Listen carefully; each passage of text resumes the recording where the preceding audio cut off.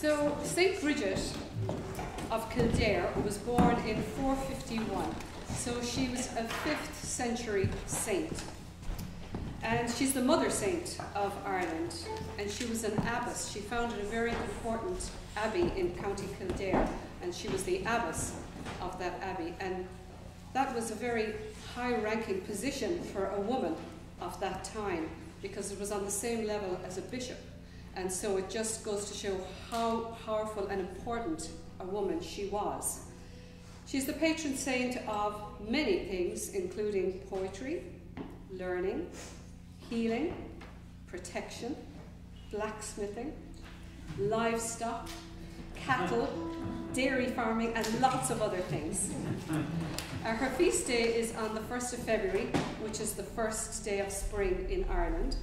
And it also falls on the pre-Christian festival of Imbolc.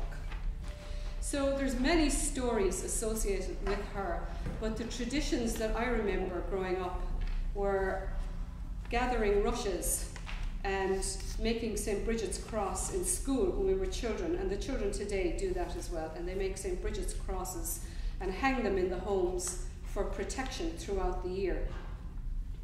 One of the other traditions was called Broth Breda, which really means Bridget's flag, but people used to put a piece of cloth out in the yard or out in their fence or ditch on the eve of St. Bridget Day, and it was thought that she travelled through the land, passed by all the houses and touched the cloth, and that cloth was taken in, and it was thought that it had healing powers, and it was used during the year to heal sore throats or headaches.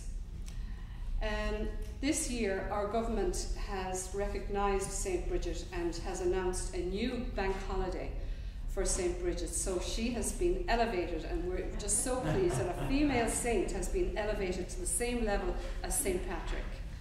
So I'm going to sing a song. Anyway? Pardon? What day? It's on the 1st of February. Oh. Yes. So I'm going to sing a song now called Molta, and that means we praise St. Bridget. And the lyrics are just saying how much we praise her, and that she's the light of Leinster, and that she lights up the country. Yeah, so that's it.